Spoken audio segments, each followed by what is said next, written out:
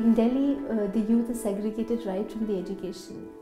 That gets translated into the community because you see young boys outside accessing public places where the same girls from the community don't have that access. It is so normalized at times is that they don't probably even realize that even their eyes are basically questioning their presence there. My name is Prableen. I am the program manager for PAGE. PAGE program is focusing to build girls' aspirations to realize how they would want to make a change in their life.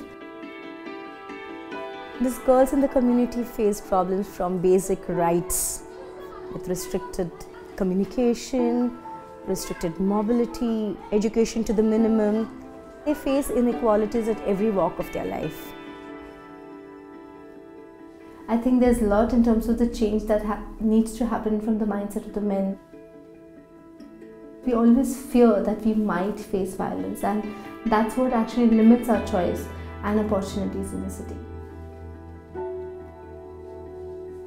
A lot of times young adolescent girls and boys, especially from marginalized communities, are not allowed to access playgrounds.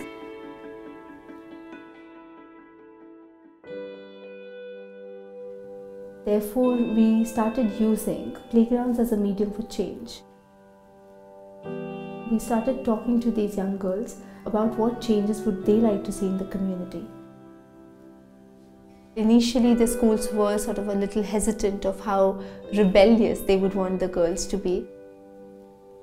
Gradually, as we moved in the project, they realized how important it is today to understand for the girls of what rights do they have and how they can access this. With women across in India, I think the one time that you realize that you are an agent of change, that's where your journey begins, and programs like PAGE actually initiate that journey. With the women around here, I would like to tell them that, they are no less. They can do everything that a man does. There are going to be a lot of barriers that come, and there are going to be a lot of things that stop them from doing all this. They need to be fighters that the way they have been throughout the period of the program. This was the first step, and this has to go on.